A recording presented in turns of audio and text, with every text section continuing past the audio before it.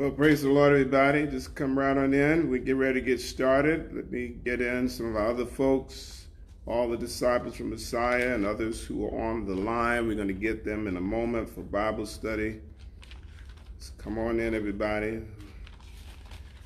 We give you a minute. We pray that you all are doing well.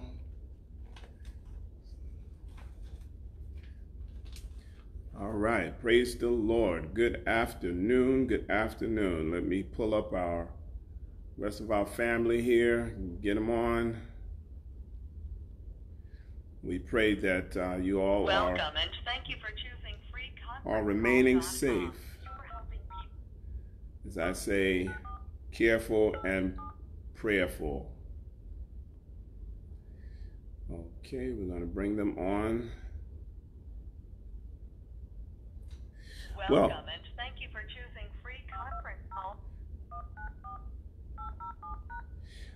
I want you all to get your Bibles ready. You can turn right to the book of Exodus.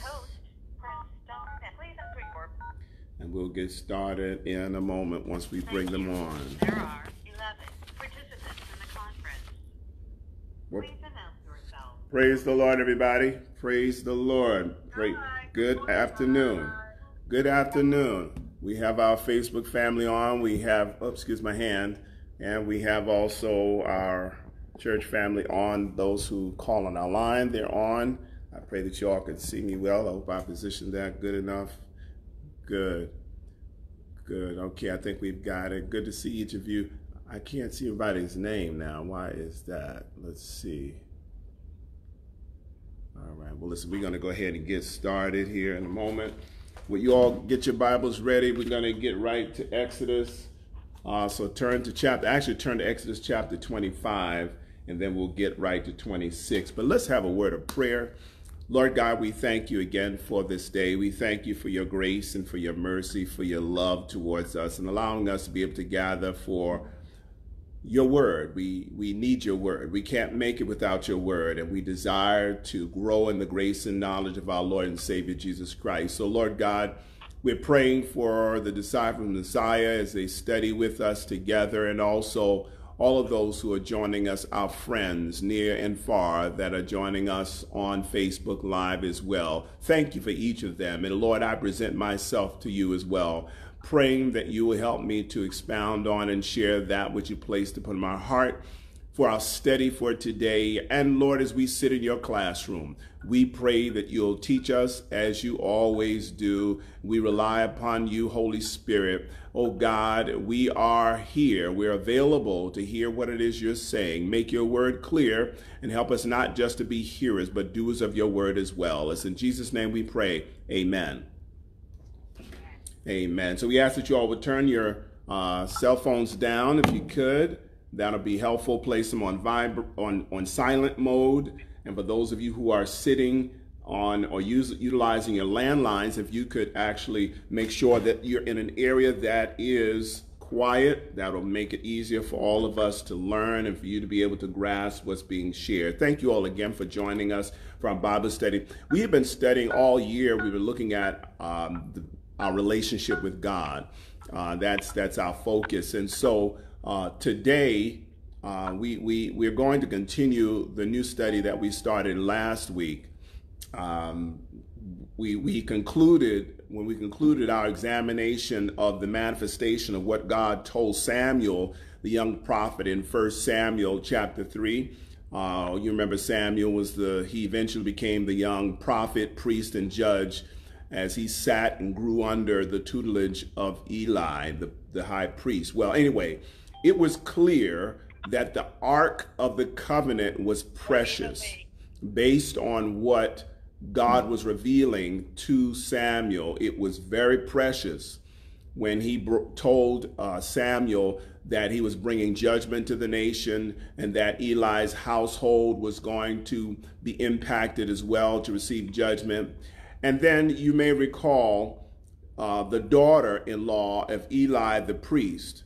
She named her son Ichabod while she died giving birth to her son, that young man who we don't know a whole lot about. But the name Ichabod means where is the glory?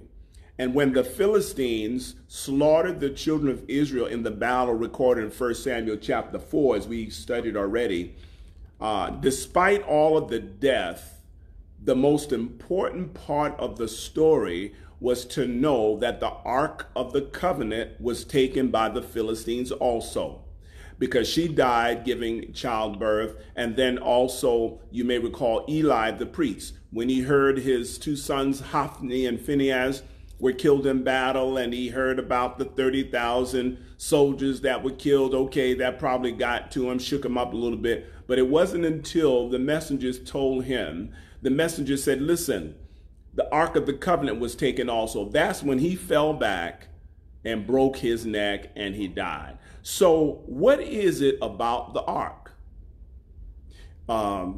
And so I'm just laying the foundation again, revisiting a little bit. Last week, that's why we began a study on the importance of the Ark of the Covenant.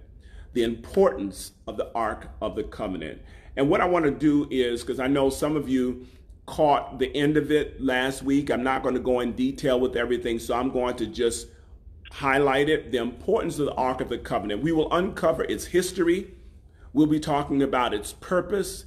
And we also, at some point, will look at the path of the Ark of the Covenant, because it didn't just stay in one location. And last week, there were about 3 to 4 takeaways from Exodus chapter 25. We actually began the study of Exodus chapter 25.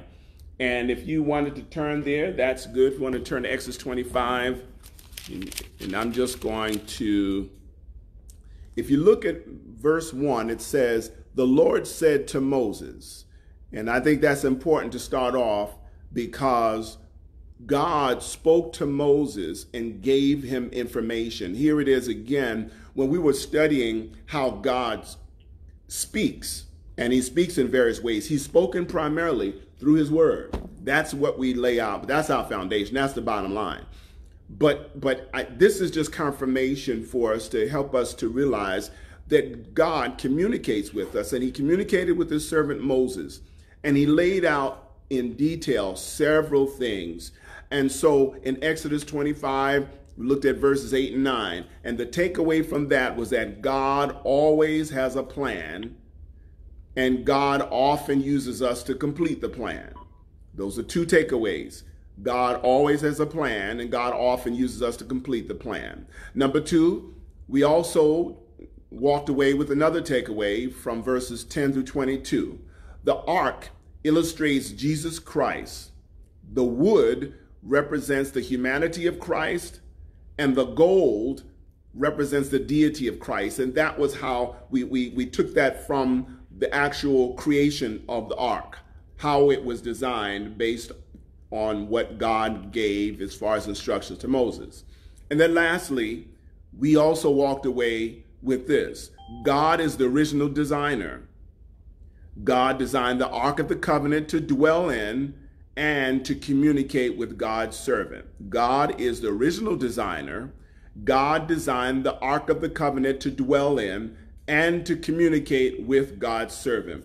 I want to pull something out for you, and this was not originally part of the plan for last week's study, but I just want to lay it out for you in case you're looking at your Bible. If you look at chapter 25, verses 10 through 22, what I'm going to call this is this: God is a planner.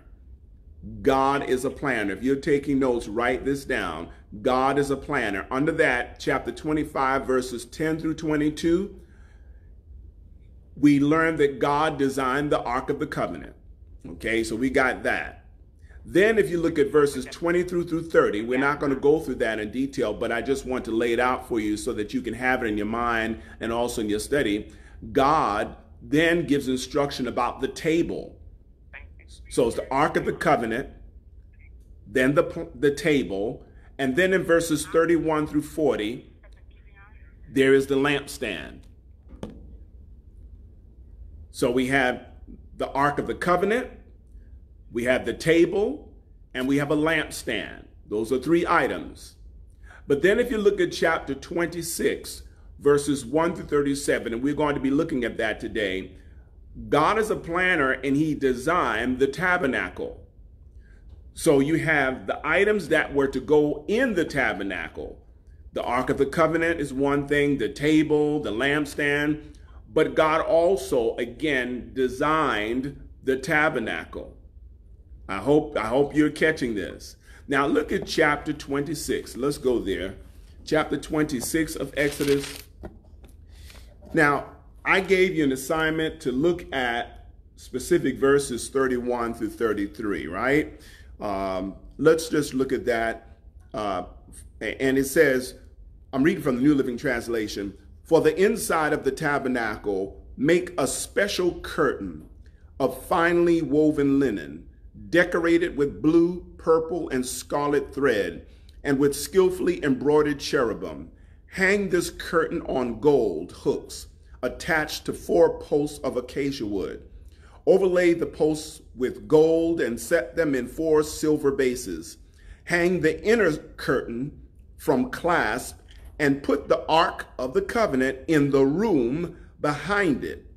This curtain will separate the holy place from the most holy place. I hope you all caught that verse. Verse 33 says, hang the inner curtain from clasp and put the Ark of the Covenant in the room behind it. This curtain will separate the most holy place will separate the holy place from the most holy place. Now, today I may not pull out as many specific takeaways because I want to just highlight some items as we go. But I hope you catch this, that there is a holy place and there is a most holy place. A holy place and a most holy place. Now, with technology today, I would encourage each of you, if you access the internet and Google the Ark of the Covenant or the tabernacle, maybe the tabernacle might be even better, it'll give you a good picture of what it looked like. And it's within there was furniture that was designed by God, and it was given to Moses. Remember Moses, I described him as being like the project manager and God being the architect. And God put on Moses' heart the fact that he needed to utilize persons around him who had the ability to help build each of the items that God gave him. So we call them tradesmen, if you will, just to make it relevant for us, right? So now if you're looking at Exodus 26, verses 31 through 33, I hope you realize that it says inside of the tabernacle. I already mentioned that God had plans. He planned everything, and he planned for, in chapter 26, these are the plans for the tabernacle. Now, I want to say something specific right here. Then we're going to go back to the beginning of chapter 26 just to walk through it a little bit. But within verses 31 to 33, I hope it is very clear to you that the ark is positioned in the most holy place, which was separated from the holy place by a thick veil, V-E-I-L. It was separated by a thick veil. And this is the holy veil. And it's the holy veil that was referenced in Matthew chapter 27. Just taking notes. If you're taking notes and you want to look at this afterwards, Matthew chapter 27, verses 50 to 51. And you know what? Y'all make me want to pull this out and just read this for you, because this is all part of our study, but we might as well go into it. Matthew 27, verses 50 to 51. I'll give you a moment to turn there. Matthew 27, 50 to 51. And I want you to hear this. It says, Jesus, when he had cried again with a loud voice, yielded up the ghost. And behold, listen to verse 51, because I know we talk about this a lot, especially during the crucifixion or during Passover, and especially during Easter or Good Friday. We talk about this. It says, behold, the veil of the temple was rent in twain from the top to the bottom, and the earth did quake and the rocks rent. I'll read it again in verse 51 of Matthew 27. And behold, the veil of the temple was rent in twain from the top to the bottom, and the earth did quake and the rocks rent. Now, why is that so important? Now, what we're looking at and studying in Exodus is really the reference to when we've been hearing all about the veil that's torn from top to bottom, and you're trying to figure out, well, why is that so important when Jesus Christ gave up the ghost, if you will? Well, where's that reference? It's referenced right here. It's referring to this study of the tabernacle in Exodus. This is when the veil is torn in two, and this particular veil that's referenced in Exodus 26. We just read verse 33, when God told Moses, make sure that you hang the inner curtain from clasp and put the Ark of the Covenant in the room behind it. This curtain will separate, again, the holy place from the most holy place. So in other words, now you don't have to go through that veil because it's torn, and you can go directly to the Ark of the Covenant. I hope you all are listening to this. You can go directly to the Ark of the Covenant. What this means, brothers, is when Jesus Christ gave his life and his blood was shed on Calvary's cross, that gave you and I direct access to the throne of God. We can go directly. So we're the Ark of the Covenant. Remember, we started off, I hope you're staying with me, we started off talking and teaching for a while about the Ark of the Covenant being taken by the Philistines in 1 Samuel. And Phinehas's wife, or Eli's daughter-in-law, when she died, she named her son Ichabod. The glory is departed, in other words. And so when the glory left, which was the Ark of the Covenant, it represents God's presence.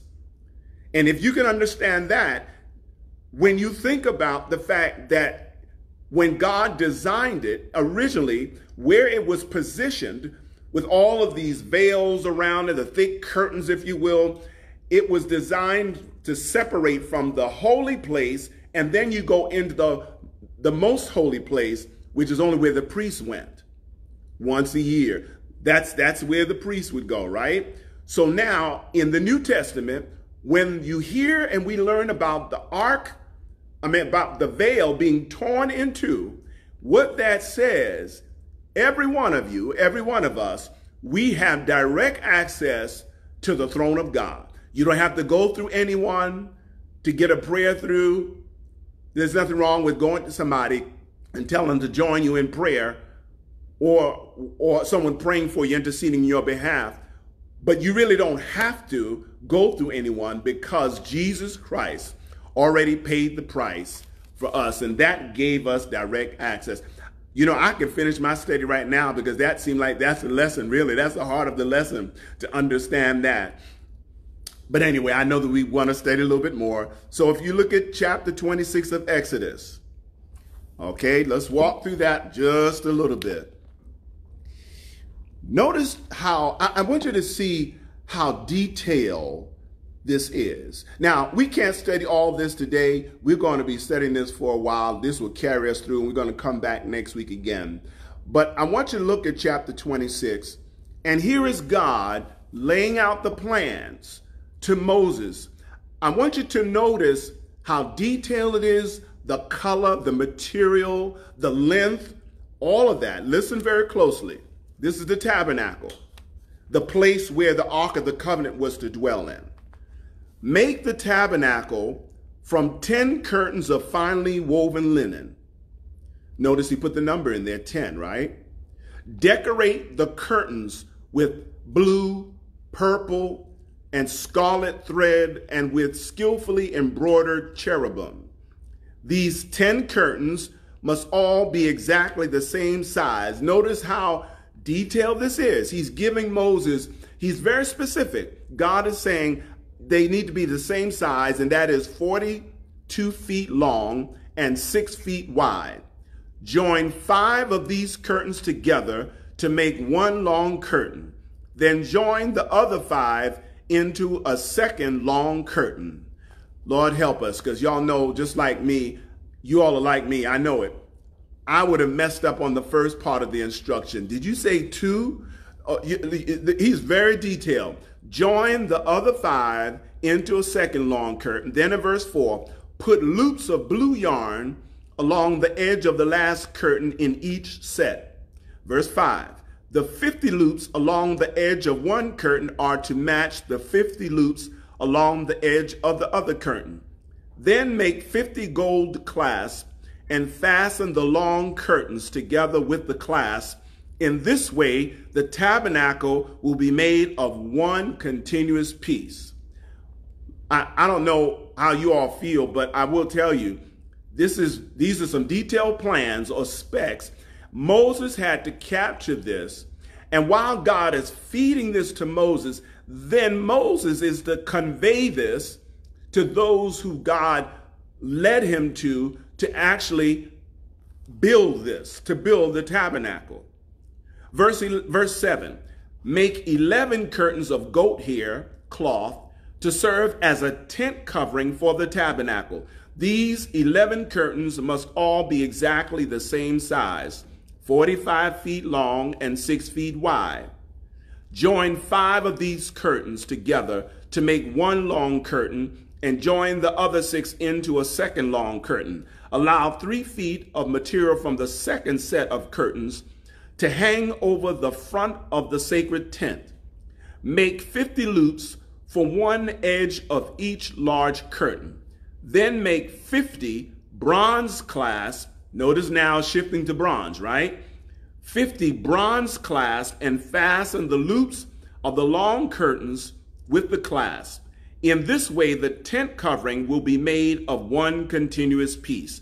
The remaining 3 feet of this tent covering will be left to hang over the back of the tabernacle. Verse 13, allow 18 inches of remaining material to hang down over each side so the tabernacle is completely covered.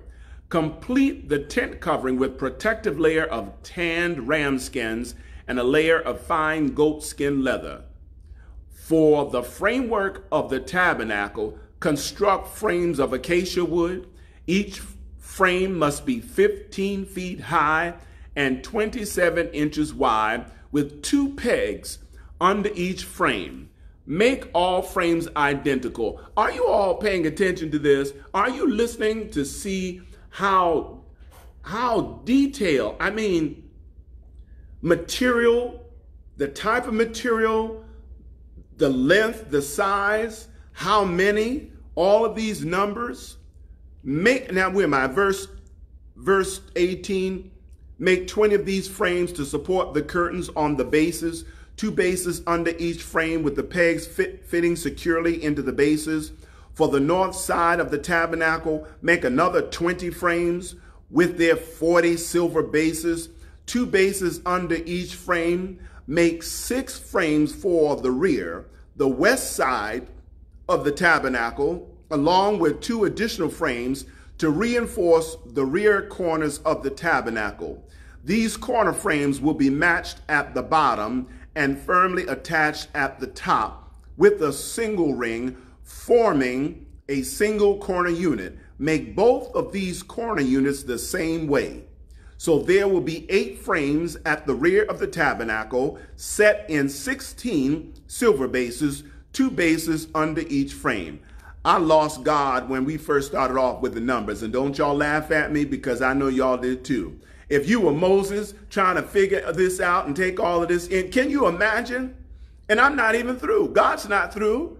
Look at verse 30 though. It says, set up this tabernacle according to the pattern you were shown on the mountain. God revealed this. He communicated this to Moses on the mountain. Verse 31, I read it already, but now so that you hear the whole picture, you get the whole picture. For the inside of the tabernacle, make a special curtain of finely woven linen, decorated with blue, purple, and scarlet thread, and with skillfully embroidered cherubim. Hang this curtain on gold hooks attached to 4 posts of acacia wood. Overlay the posts with gold and set them in 4 silver bases. Hang the inner curtain from clasps and put the Ark of the Covenant in the room behind it. This curtain will separate the holy place from the most holy place. Lord Jesus, I'm tired already. That's a lot of information that God downloaded to Moses. And this is all designed for several things. And I hope I'm really going to pull out, I'm going to give you 3 words. And what we have been looking at falls under these 3 words if you think about what we just read. Number 1, think about the word strength. Strength. Number 2, think about beauty.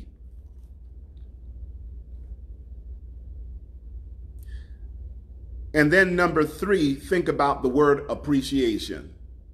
Strength, beauty, and appreciation.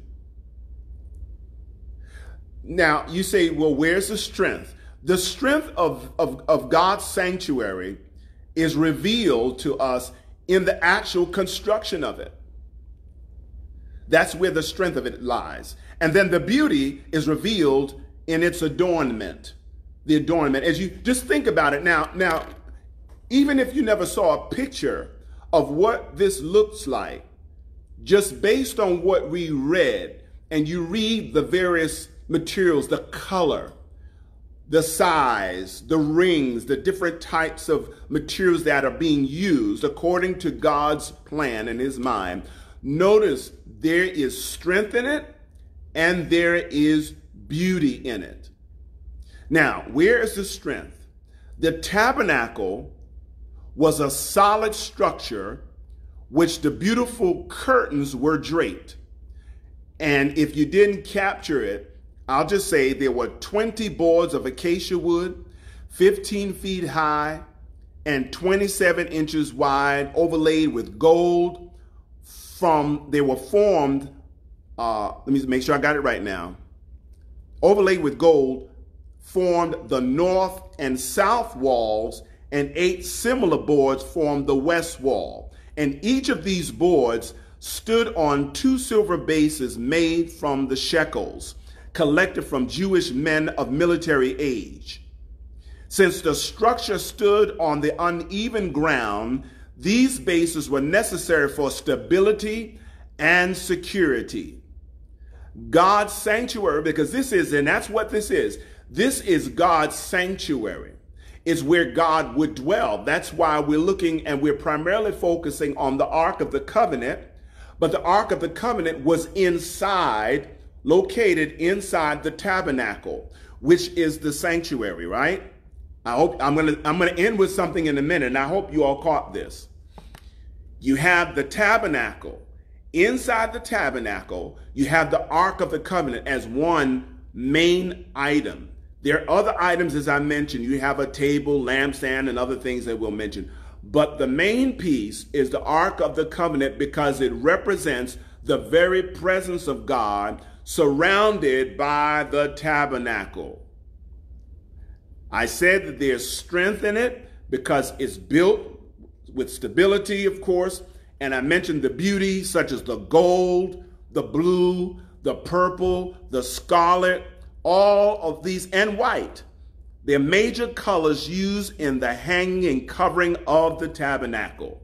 And I'm just going to leave it there with you because we've actually walked through quite a bit of detail today. And like I told you, I wasn't going to give you a whole lot of takeaways because I wanted just to take all of this in. It's a whole lot. But originally, I started off this lesson saying that God is a planner. And he designed the Ark of the Covenant, designed the table, the lampstand, and here in chapter 26, designed the tabernacle, which is to house, if you will, several pieces of furniture. But the main one that we should be thinking about is the Ark of the Covenant. It represented, again, the very presence of God. Now, for those of you who didn't put this together, I'm going to do like a fast forward of something that we often have heard about. But think about this. God is such a beautiful designer. Think about his mind, the mind of God. Now you say, well, how could God come up with all this? Well, he designed the world. He designed the earth. He put stars in space, the moon, think about it, the sun, the water, the fish, All of that was designed and created by God in the mind of God before it manifested itself. God revealed the tabernacle to Moses as well as the Ark of the Covenant, all of the other items, right? I'm going to end with this. The tabernacle, think about this. The tabernacle was surrounding the ark or the presence. It was like a type of body. I hope you're going with me. So our bodies are like the tabernacle, because within us dwells, bless his name, dwells the Holy Spirit. Our bodies are the temple, or like we said in the Old Testament, the tabernacle of the presence of God. God lives in you. God lives in me. God lives in us. If we have accepted Jesus Christ as our Lord and personal Savior, the very presence of God by his Spirit, he dwells within our bodies are like tents. Just like this tent, the tabernacle is like a tent in the Old Testament, our bodies are like that. So, you know, when you would go to funerals and you hear sometimes the preacher, the pastor will say, for our earthly tabernacle will be dissolved and all. Yes, at one point, the tabernacle, you have no need for the casing. The outer, this casing is gone. It is flesh. It lasts for a certain period of time. But the Ark of the Covenant, or the very presence of God, will last forever. God is spirit. Come on. And they that worship him must worship him in spirit and in truth. Oh my, I'm ready to go to sleep now. I could take a nap because this is so much. We've eaten so much food, believe it or not, within chapter 26. And I want to encourage you to reread it again. Take it in. And then I believe I gave out an assignment last week. We looked at, let me give you the assignment because some of you need to finish that. Go to chapter 40, verses 1 through 21. Exodus chapter 40, verses 1 through 21. I want you to reread that if you read it already. If you didn't read it now with Exodus chapter 26 as a backdrop. And then next week when we come back, we're going to pick up a little bit more, looking at the strength, the beauty, and why we should say the appreciation for the Ark of the Covenant and the tabernacle, and how, in particular today, how the tabernacle was designed. Because think about it, God had you in mind. God had us in mind. And think about the details that went into the tabernacle. And if you can't imagine that, okay, look in the mirror. Think about the body. Your body, my body, the heart pumping, the blood that goes, the arteries, the veins. Think about how the brain, just think about the brain by itself, how complex it is. Think about hearing, speech, memory, nerves, sending signals to different parts of our body. We can have knees, we have our feet, we have our arms, we get all of that, muscles, bone. God put us together and fashioned us so beautifully. But this, when he created us, that was nothing in comparison even to the tabernacle. The tabernacle is so detailed. And yes, we see how awesome it is. But think about you and me. If you can't understand the tabernacle, think about the fact that God was so awesome that he had us in mind before he even created us. He thought of us beforehand. So he thought, then created. And he does the same thing with the tabernacle. It was in God's mind, and he communicates it to Moses. Moses executes it exactly the way God designed it. Oh, God. God is an original designer, brothers and sisters. He is an original, and I thank God for each of you. And I pray that you have been strengthened and encouraged, because God, despite what we see going on today, if I had to make it relevant for today, despite the pandemic, despite the racism, despite all of the corruption that we see from Washington on down, despite the fact that we don't know when there will be a cure, how there will be a cure right now for this pandemic, despite the fact that we have seen Some of our own people, our own black and brown brothers and sisters killed by some corrupt policemen, despite the fact that we even now, if you notice, we see this rising of killing amongst ourselves. After all of that, guess what? God is still the designer. God is still the creator. God is still on the throne, and he has a plan, and he will execute it to perfection. God is not asleep. This did not catch God by surprise. It caught me by surprise. It caught you by surprise, but it did not catch God by surprise. And I have a sneaky suspicion that God is still up to something. I have a sneaky suspicion that God has something that he's about to do, even in the midst of all of this confusion that we see and that we're experiencing. And it's evident that when you look at the Ark of the Covenant, the tabernacle, and what we're studying, God had so much in mind. And we're studying it. So when the veil was torn from top to bottom in the New Testament, when Jesus died, this was already in the mind of God beforehand. It was a type, the foreshadowing, looking at that veil of the temple, the veil around the tabernacle, the veil of the tabernacle, giving direct access to the Ark of the Covenant, or the very presence of God. Brothers and sisters, I pray that you got something out of this study today, this lesson. We're going to conclude right here. We went over time a little bit, but remember that God loves you. He cares for you and me, and he is still, again, God is still on the throne.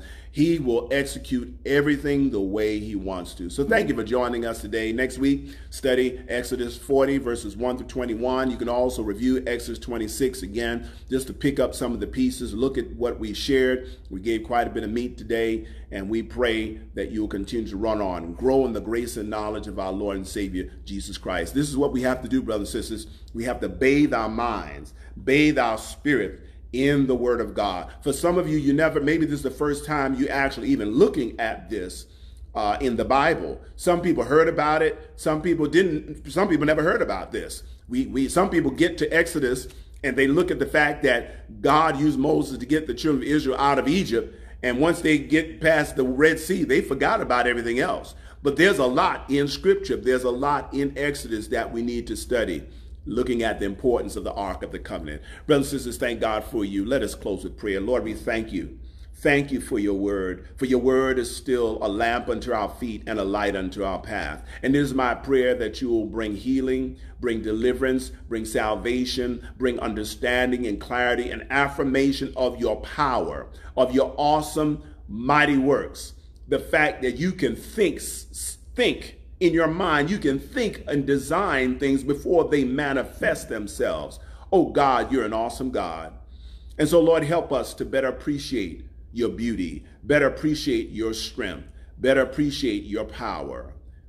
It's in the name of Jesus Christ we pray, even for everyone that joined us for study on our conference call line, and those that joined us on our Facebook Live platform. We pray that you will deal with each of us. Help us to think of these things, to think of your power, because you still have the whole world in your hands. It's in the name of Jesus Christ we pray.